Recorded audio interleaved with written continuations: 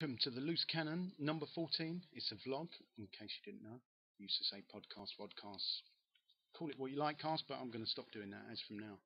That's my New Year's resolution, or New Season's resolution. Not New Season just yet, but the pre-season kicking in. And, of course, it's all about who we're going to get in the transfer market. Well, you've got to look at the Montpellier players. There's a number of them that I've been checking out. I've checked out the age profiles of some of them. Younes Belhanda, only 22.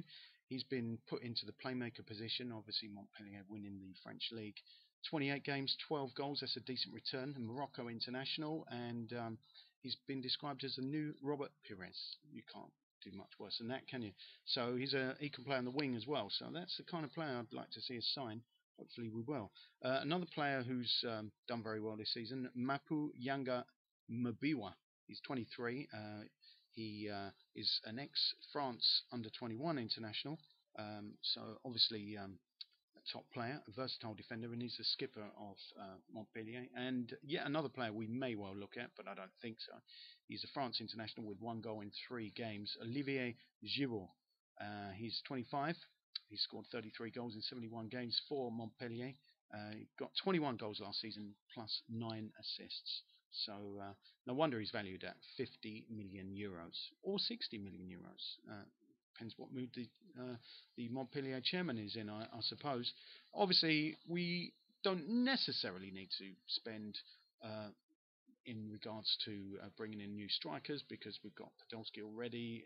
Joel Campbell's coming back and is hoping to hit the ground running next season.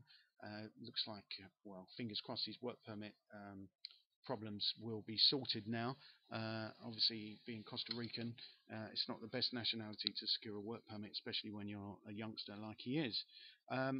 Some other players I'd love to see in. Notice the tie here. It's not because I want to be on ESPN, although if they do call,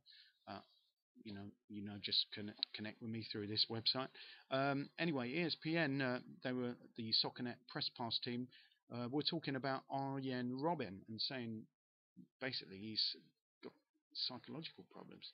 Well, I'm sad to hear that, but he was a great player. He one of the press gang, or whatever they call themselves, said he's not world class. I hate to disagree with them, but I think they're completely wrong about that. I think Robben, on his day, is world class. He managed 15 shots against Chelsea, only 5 of which were on target. But if you don't try, you don't score, do you? And you know what they say about lottery tickets and so on. I won't use that hackneyed old phrase, but anyway, I certainly would love to see him at Arsenal. I don't think that's going to happen because of his age and his injury record.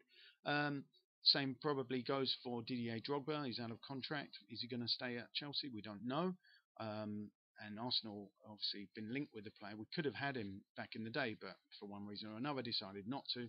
Same goes for Yaya Toure, obviously at Manchester City now, and a Champions League, a Championship or League title winner with Manchester City.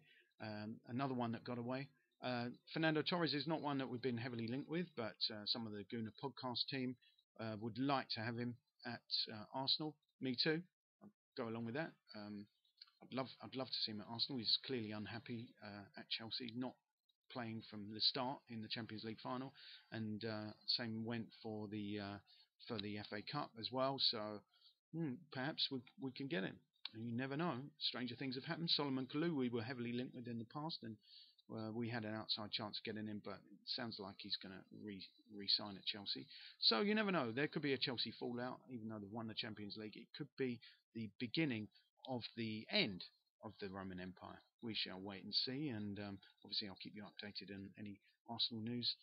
As soon as I hear it, you'll hear it right here on the Loose Cannon vlog.